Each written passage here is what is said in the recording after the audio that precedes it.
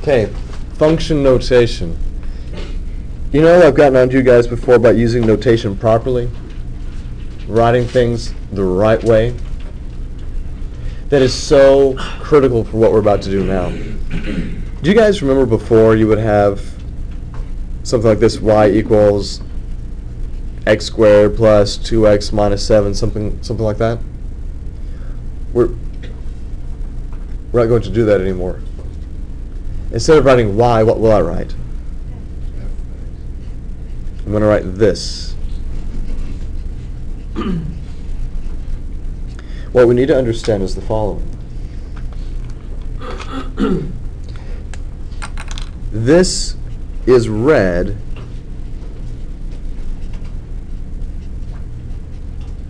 as f of x. Do not say fx. It's not a cable channel. You're not cool when you say fx. You sound uninformed. Don't be that way. F of x is the same thing as saying y. This tells me I have a function that's in terms of the variable x. F is the name of the function.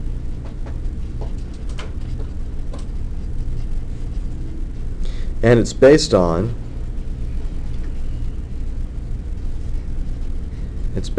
the variable x. That's why we say f of x. Now sometimes we won't say f to name a function, we'll use g. F, g, and h are the most common names for functions. Sometimes you may change that up, you may say something like this. I may say c of x. Maybe if I'm talking about a cost function based on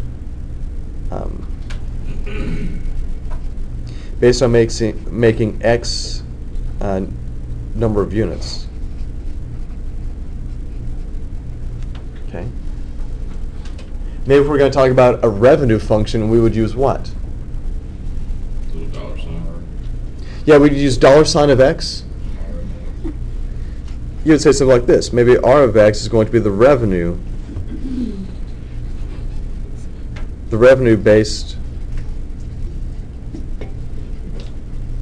on selling x number of units.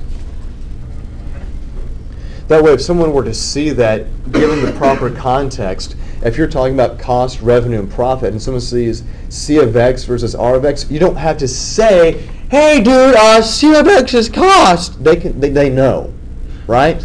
They should know anyway. Here's another one of my favorites.